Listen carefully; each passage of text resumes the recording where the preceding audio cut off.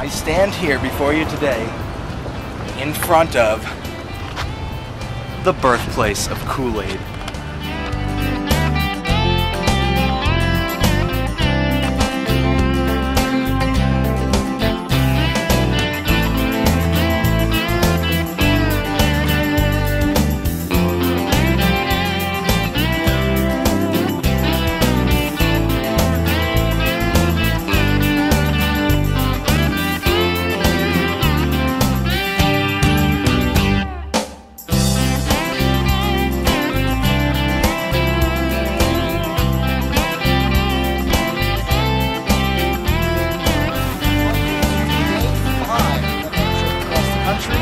Now we are standing just outside of Denver, and you can see back behind me just outside of the Rocky Mountain area.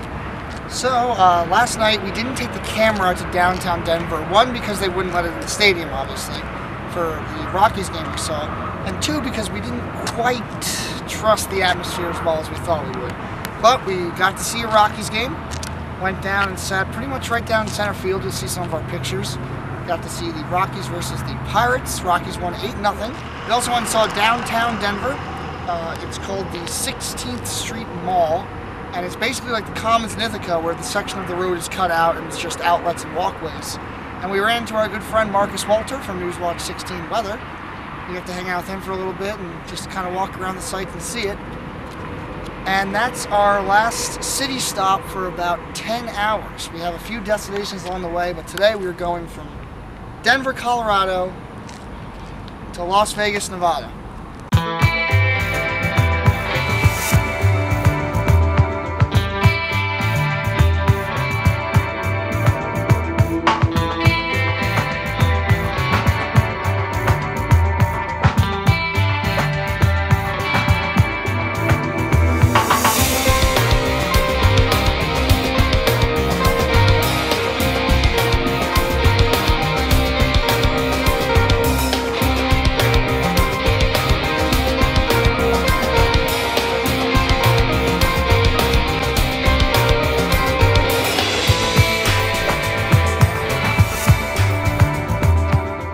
So really, nothing commercial about this stop. We've seen our share of restaurants and, you know, some funny tour stops, but Sometimes you just got to get away from the commercial aspect of American life.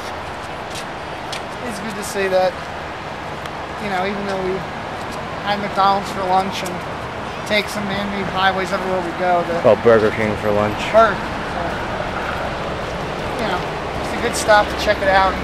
Because nothing says that I love the Rocky Mountains like a nice tender crisp chicken sandwich at BK.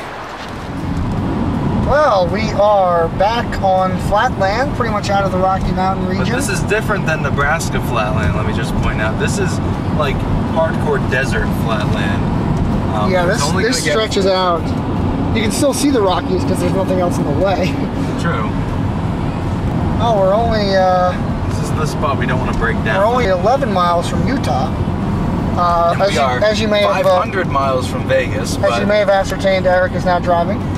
I am driving. Stopped for gas for a little while, and we are on a 75-mile-an-hour speed limit road, having some fun. Yeah, this is like we're getting our kicks on Route 70. So. It's almost too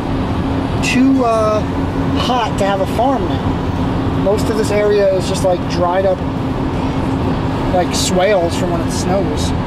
There's nothing out here. Yeah, like a lot of dried up quails from when it's. I said swales. I said. Swales. Swales are like birds. Swales are like pits. If there were quails out here, they'd be dried up. Yeah. They'd be dried up.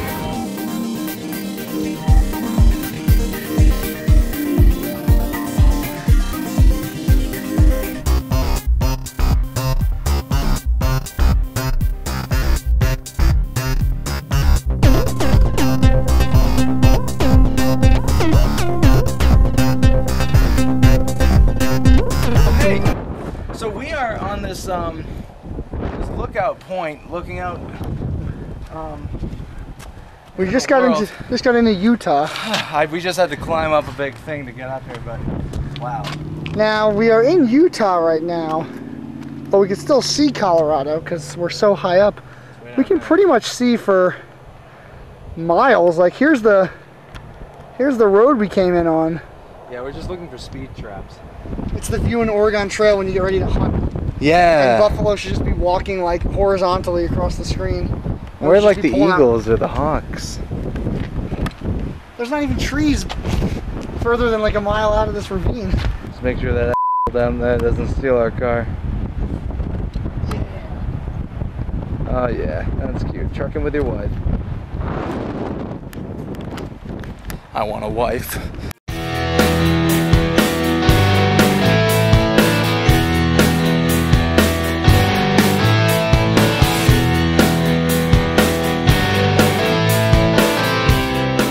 Get choked up and emotional when I pulled up to a Burger King or a McDonald's, but quite honestly, from now on, I mean, this is it. This is one of the most beautiful things. I mean, and the simple beauty about it is that you're looking at grass, dirt, rock, but it's just, I don't know. You know, that's about it. And it's just the formations of hills, mountains, mesas, fields, canyons.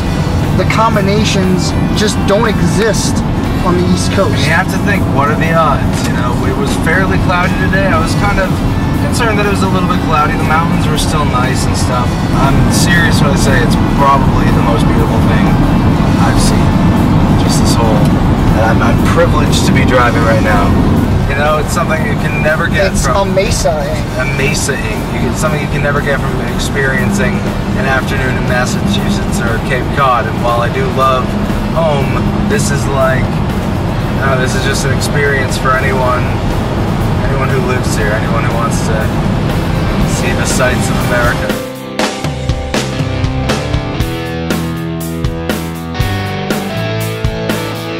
Hello and welcome to Salina, Utah. I don't know if you saw the sign on our way in, but we are at a truck stoppy little community that has a few little restaurants, a few gas stations, a few hotels, but also a few interesting stops along our crazy route of road trip fun. So here's our first one. It is a giant Indian statue. Now originally, I read a little bit about this online. It was a different colored statue holding a milkshake. I think it was supposed to be an ad or just like, it looked like a milkshake, someone was holding it, but the town decided to redo it and make it into a Native American statue just as a tribute, as a little less offensive, I guess. And really it just serves its purpose as a nice little stop, a nice little tribute, and a nice thing to take your picture next to. But here we have something even, I think, even more impressive. Giant soda cans.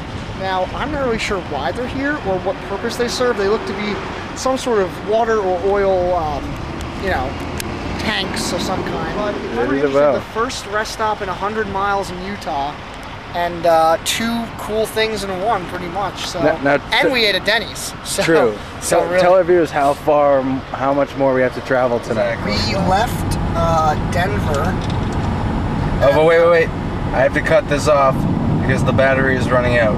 Well, can you get the mileage real quick? Yeah, I should like a 55, so. Yeah. According to Alfred. 9. There it is. Hey-o. Hey! Good job. 3,000. And we'll see you on the flip side.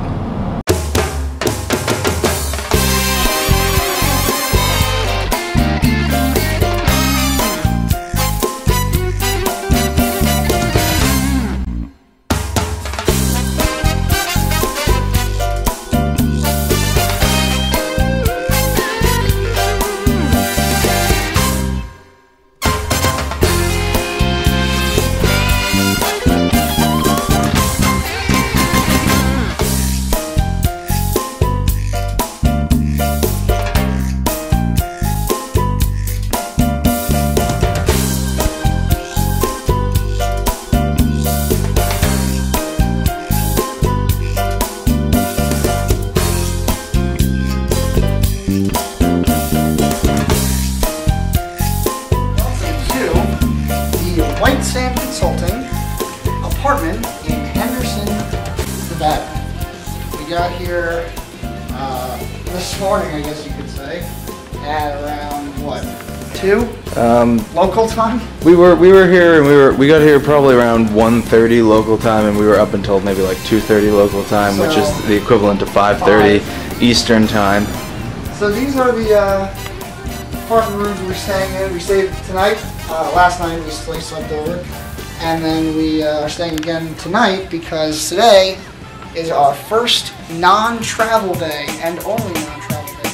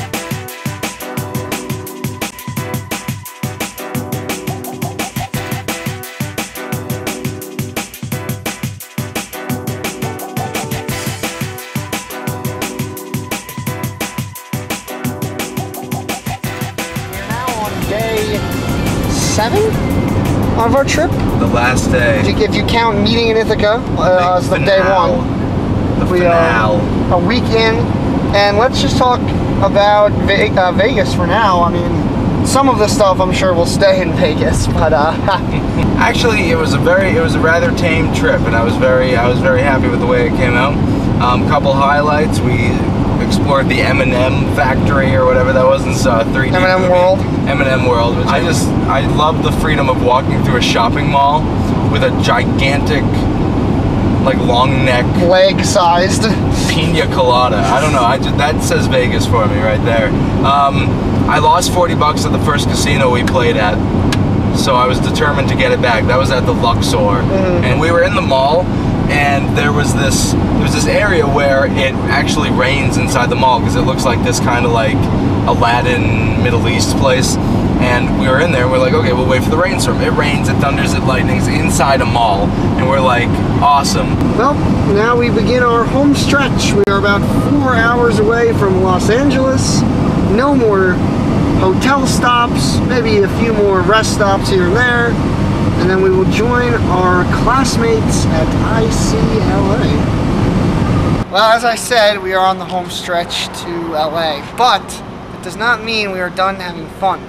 We're still about 3 hours out of the big city, but we have another big thing here to show you. If you want to come under this tree, we will be looking at the world's largest thermometer.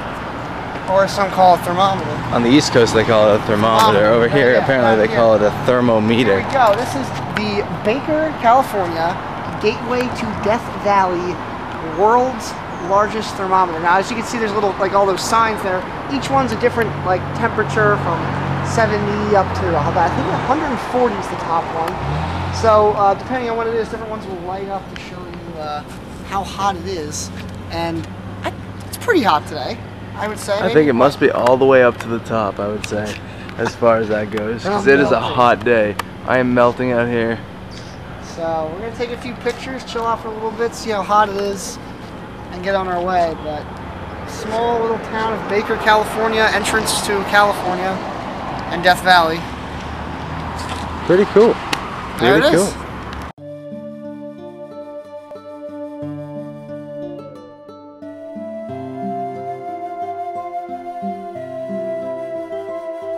Okay, we are officially in Eric's last 50 miles of driving. It's been fun. We've had our good times, we've had a bad time. Well, we have a little bit of time to talk before you are back in the passenger seat and we go into LA. So this is as good as time of any to really just wrap things up for you. You know, you've sat in the 2 front seats the whole ride up. We've seen everything. Let's just go, you know, I don't know if you want to go state by state or just experience by experience, but you know, I think the tape will speak for itself for the most part, but I will say that it's interesting and it's amazing to have traveled from one end, from the Atlantic, 40 or so minutes from the Atlantic, but to the Pacific. So highlights? Yeah, let's talk.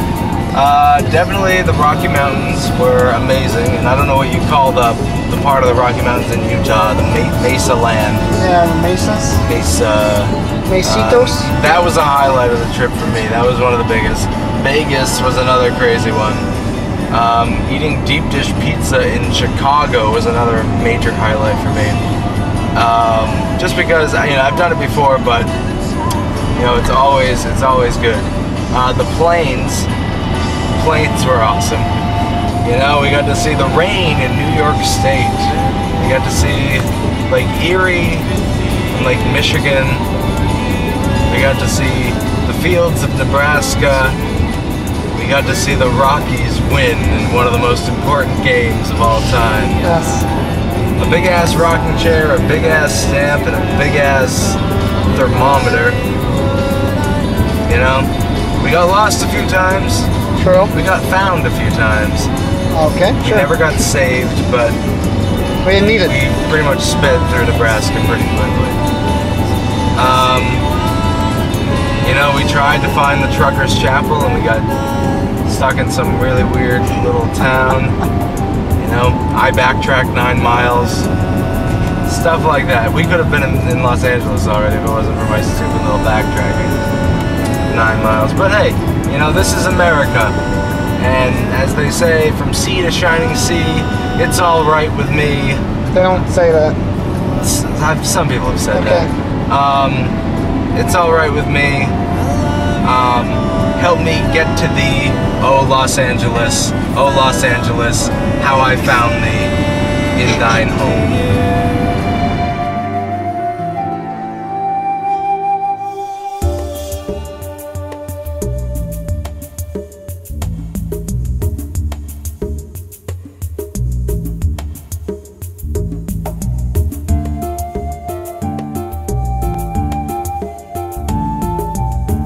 Hi, we are currently at Peggy Sue's 50 Style Diner, but in the backyard of the diner here is a very ancient dinosaur park. So we're going to go around, take some pictures, look around, and see what kind of dinosaur-y things could possibly be in the middle of the desert of California.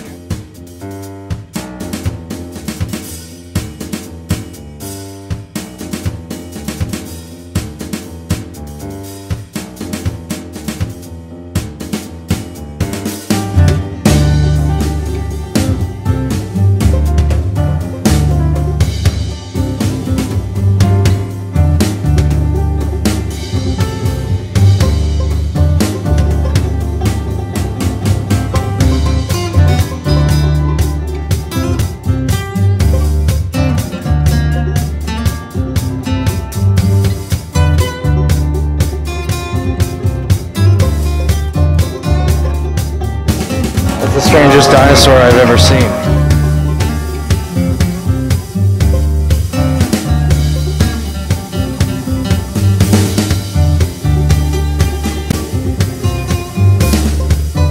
That's the last stop of our road trip here. We have about 2 hours to go, so let's go to Los Angeles.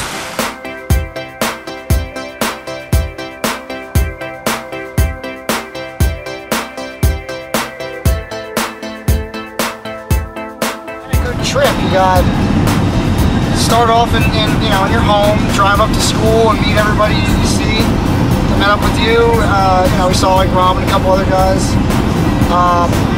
Drive across the country. I mean, you got Cleveland, the home of rock. Chicago, the home of deep dish. Vegas, the home of casinos. Denver, the home of the Rockies. And Iowa, the home of crappy casinos. You sit at a news desk, you cover the news in the country, but you never really know what you're talking about until you go through it. before this trip, I'd never gone east of the Great Lakes in America. And now I have gone to the Pacific. So, LA is in about an hour and a half. We're going to be there for about 3 months. But I will remember the trip to there probably as much as the time we spent there.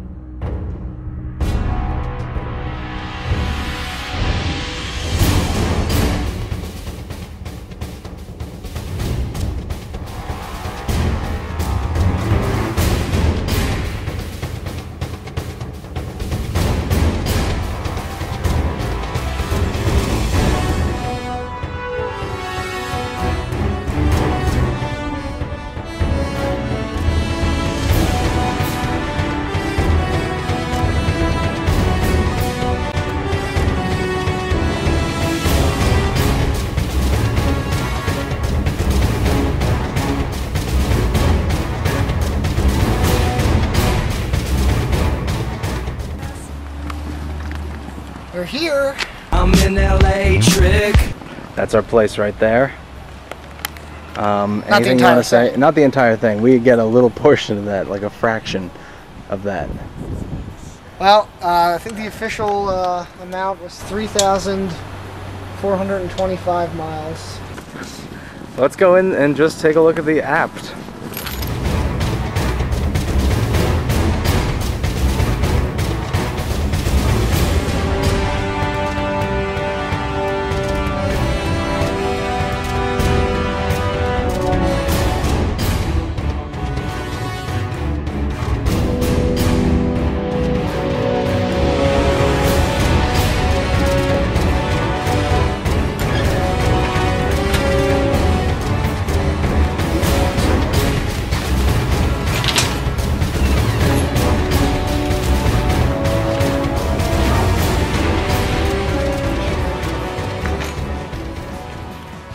Here is our room. This is our humble abode. Here's our kitchen. Our kitchenette, I guess you could call it. Nice little table area here. Couches, TV. Oh, looks like someone's moved in already. Hello. Foster. Where are you at? Hey, you know, Not here yet. as soon as he leaves, Or maybe at the pool or something, who knows. So this is our home for more than weird? for more than 2 days in a row. We're gonna be sleeping here. Home, you know, that's just one of those words, man. It's like vacation, trip, but home. Something I haven't heard in a text. You get really deep. Who texts just cool and then Home. It's one of those words Anyway. that. Hold on, I got a text. home is one of those things, you know, you think family, you think friends, you think just living area. I know what home is. I know the definition of home. It's here, it's now. But it's not only here and now. It's not here, it's not Northborough, Massachusetts, it's not Atlantic City, New Jersey. It is Omaha. It is Denver. Home is Chicago. Home is Cleveland. Home is even Cedar City, but we don't go to it. Home is Vegas. Home is America. And that's what I've learned. That it doesn't matter where you're from or what you do or who you are, but home will follow you in the car, in your bags, in your rooms, in your hotels, your Holiday Inns, in your restaurants, your giant rocking chairs, in your stamps, your giant stamps, and your Cleveland rocks. Home is there. Home is a place. Home is an idea, not a place. Home is just you. And damn it, I'm always home. In other words, welcome to LA, and we'll see you when we go home, which is not here. It's back. It's back in Massachusetts. No, forget what I just said. That was just a brain fart. Let's go move some more bags.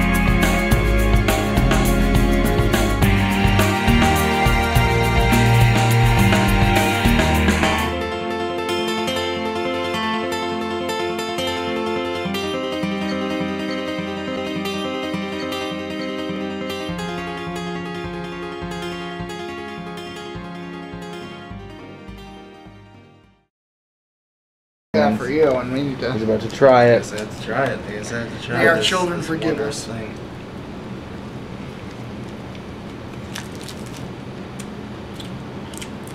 Oh, They did it. they did it. No There way. it is. Really? So, Damn the West Coast. so that's Hell. good.